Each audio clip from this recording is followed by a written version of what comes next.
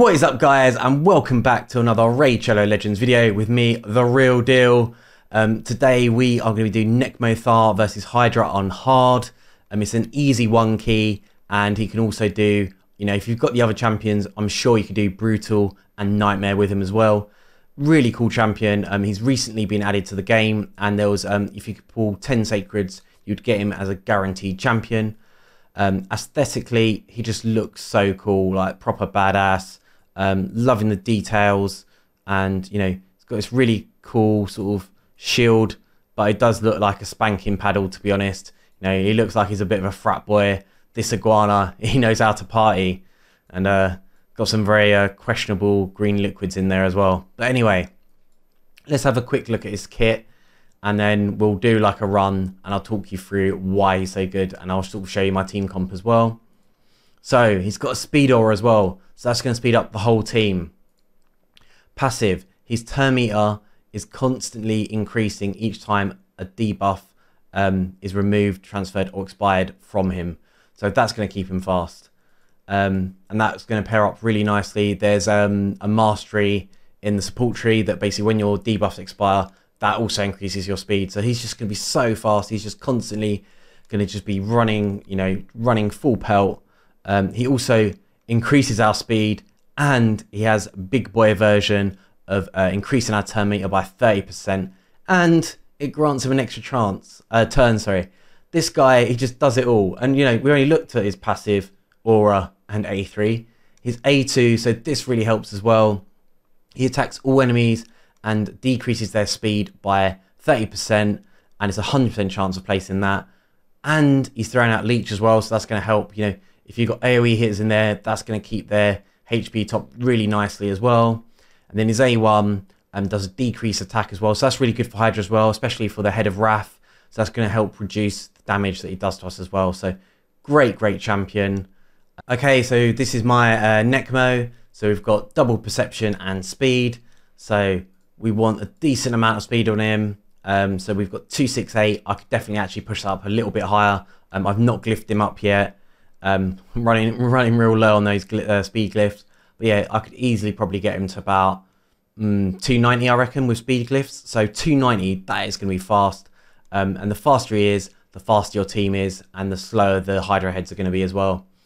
So we've got a decent amount of HP on him, 53k HP, 2.8 defense, crit rate and crit damage we're not really interested in, and then we've got 380 accuracy as well, so we want a decent amount of accuracy on him as well. And like I said, I've not glyphed him up properly, so yeah, can definitely get those numbers up higher. And accuracy, I'd like it to be a bit maybe like 400, 450, but yeah, pretty decent. So gloves are HP, accuracy chest, speed boots, HP banner, defense necklace, and then a defense ring. Substats, we're just looking for speed, accuracy, HP percentage, and defense percentage. A little bit of, it'd be nice if I could get more resistance on him, but I just don't have the gear to do that. So I'd rather focus on his HP, his speed, and his accuracy, and his defense. So, Masteries, we have gone down the support tree. We've gone accuracy. This Mastery is not really important, but it was so that we could get, so this will basically boost our turn meter when the debuffs expire. This will increase our turn meter when our speed buff expires as well, or is removed. So basically having those two things, that's going to help him really be really nice and fast. So I chose that over having the accuracy, because we've got the accuracy. Cycle of Magic, just to get us around our abilities. Lasting Gift to keep our speed buff up as much as possible. Laura Steel to increase our accuracy and speed. Then Master Hexer to try and keep that slow debuff and leech out as long as possible. And then we've just gone down offense, and we've just, because he's doing AoE damage a lot as well, we've just basically gone, crit rate, crit damage, do more damage when enemies have got, when we've got more max HP. Then we're going to do, more damage when those Hydra heads HP is below 40. Targets have more HP than us, we're going to do 6% more damage to them. And then our A1's basically going to do more damage each time we hit, up to 10%. And then because we're doing lots of AoE damage, War Master is going to be great as well. So we're going to get loads of procs off that. So that's going to really help bump up our damage. There's definitely different ways you could build him. You could build him in a poison set because he's doing loads of AoE damage. So the heads that can have poison on them, that would help you do more damage. Of course, you could build him like, if you get like the speed and the HP up, the accuracy a decent amount, you could go like regen or immortal. But I like this build. This is a solid build. Yeah, so let's just get straight into the run and have a look at the team comp. So this is the team. We've got Ugo, Royal Guard, Trunda, Nekmo, Bivald, and Godseeker. So let's talk about Nekmo first, because that's why we're all here. So Nekmo is so good for Hydra because it's all about his speed manipulation. So he's keeping our team really fast with that turn meter boost and the speed buffs, but then he's keeping the heads really slow with slow. And it's such a powerful debuff because it means we're getting more turns in, we're going to be doing more damage. Also, like for example, if you put on block debuffs, that is going to stay on the heads longer. So poison cloud's not going to be an issue. And it just means that, and any other debuffs that you throw out, like provoke, that's really useful on Head of Mischief. The Head of Cleansing, that is going to slow that down as well. So there's more chance of landing that provoke as well. So it's just so useful. The other thing that's really great about it is when you drop a Hydra head and you're going to do more bonus damage to it, if you throw a slow on it, it means that you can do more damage to that head because it's going to take longer for it to recover and pop back up again. So that is why Nekmo is so good. And Nekmo can be replaced. Basically, Nekmo is doing the same job that Lady Kimmy and Michelle does. I don't think there's any really other champions that can do the sort of role that these guys are doing, but that's why they're so good for Hydra. So yeah, what I'll do is I'll talk to you about what each champion is doing and what role they have in the team comp.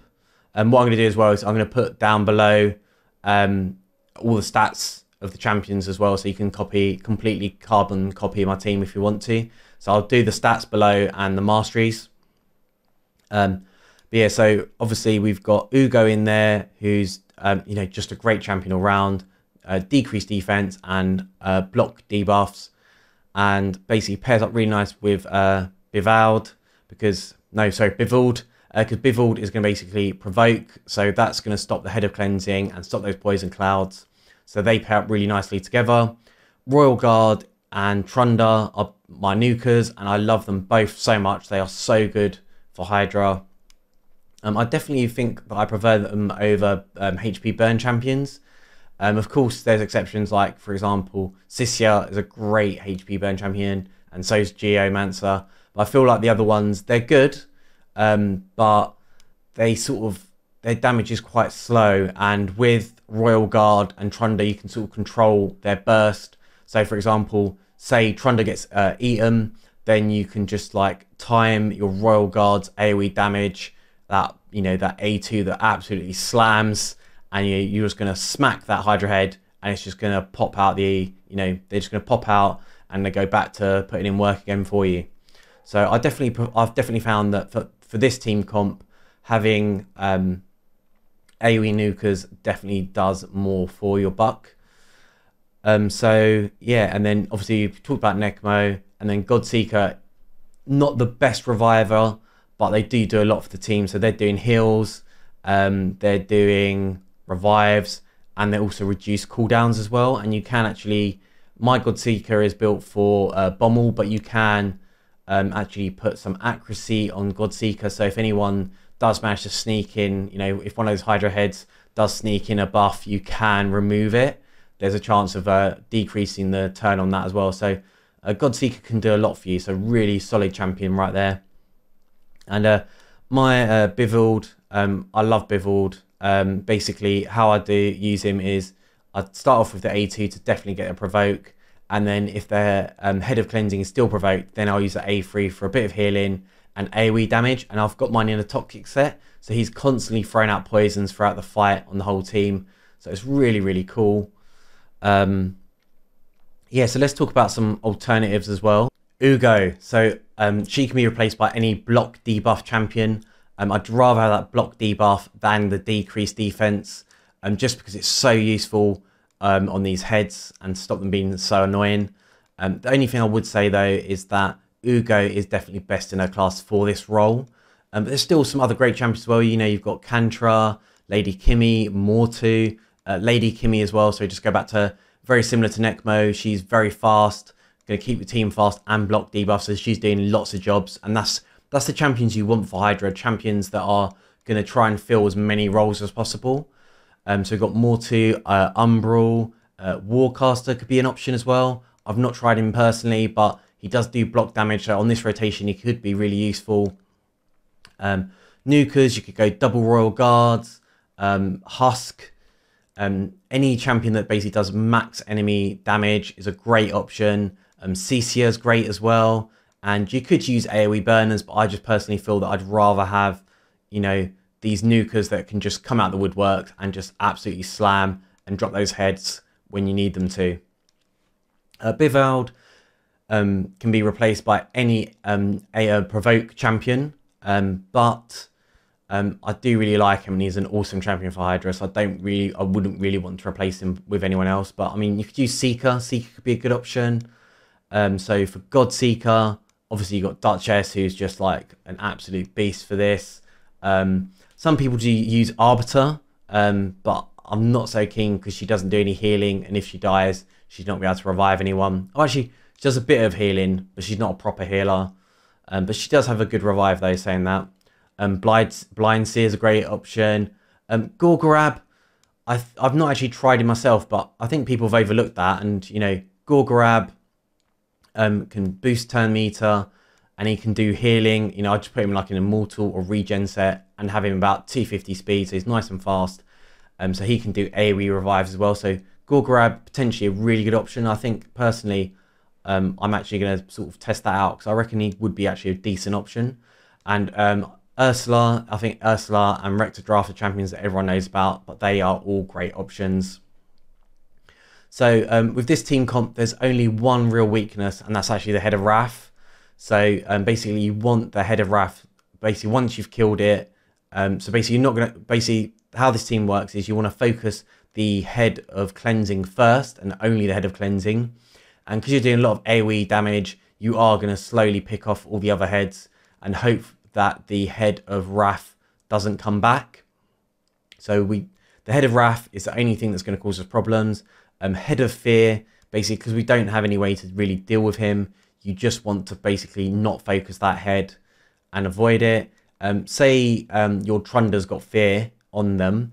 What I would do is I would do my AoE, my A1 first.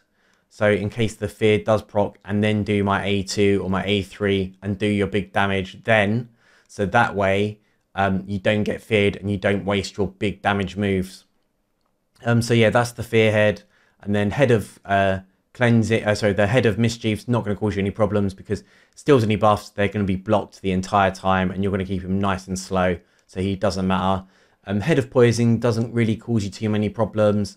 You know, Ugo can cleanse that, and you're going to keep, you know, you're going to keep the head of Poison slow because, you know, you're going to have that slow debuff on them all the time, and that Poison Cloud not really going to affect you either. And you can heal through it with Godseeker, so it's not going to cause you any problems. And the head of cleansing is just going to be completely, you know, under your thumb the entire time because you're going to be provoking them. And I can't remember what the sixth head is called, but that's not going to cause you any issues. You know, that is just, you know, because you've got the block debuffs, they're not going to put ally protection out or reflect damage, so they're not going to cause any problems, and they're just going to slowly die. And actually, it's quite a good head to stay out. You don't really want it to die. You want it to stay out because it's a really easy head to deal with, so it's not going to cause you any issues. So that is pretty much the team comp and everything. So let's just look at some screenshots quickly. So as you can see, we managed to 1-key Hydra hard in 62 turns. So that is good going, my friend. That is good going. And it does say 22 minutes. Actually, I had to swap trains. I was playing on my phone when I was doing this. And also, I was chatting in global chat as well. So it was probably more around 15 minutes. So 15 minutes to 1-key Hydra hard. that is good going. You know, you can't complain about that. And we managed to do a whopping 33.4 million damage in total on Hydra Hard. Royal Guard coming in clutch, absolutely bringing down the smackdown at 13.3 million damage. Trunder lagging behind at 10 mil, but you know, Trunder was doing some good stuff here. Nekmo as well, and Bivald, you know, both doing 3 million damage as well, so that's really helping us. And I think I got to about 168 turns as well, so that's a decent amount of turnage. So good survivability from this team comp. So yeah, really pleased with that. And the other thing I wanted to do is just look at some of my teammates as well in my clan, who have also pumped out some big numbers on Hydra. Oh my god, someone has let a Sith Lord into the clan, and they've managed to bang out 53 mil on Hydra Hard. Sith, you are an absolute beast. Well done, my friend. I salute you. But as you can see, it's got Krisk, Lady Kimmy and Duchess, who are really like sort of the key components of this team comp. They bring so much to the table. You know, Krisk bringing out slows, decreased defense. Duchess is, and also he's got provoke, sorry. Duchess obviously revives, block debuffs, and then Lady Kimmy with that speed manipulation and block debuffs. So they are like the core of that team. So really solid team comp. Me coming in second at 33 mil. Only a 20 mil difference between us. But yeah, well done, as I said before. And then we've got P1 doing 31 mil damage with this team comp. And there's some more different team comps below from Jedi and Ziftar and P off. So yeah, if you know, there's some different team comps there. So well done guys for, you know, hitting Hydra this week. Brutal got P1 coming in at 46 mil. Wow, what an absolute beast. But yeah, as you can see, once again, that Duchess, Krisk and Lady Kimmy comp coming in and doing a lot of work for him. But yeah, so that is pretty much the end of the video. I can't think of anything else to say. But yeah, if you've got any, you know, interesting Hydra team comps or anything slightly different, you know, please DM me or drop me a comment, and I'd love to know, you know, what you guys are doing. But anyway, please leave me a cheeky thumbs up. Make sure you smash that subscribe, and I'll see you in my next video. Peace.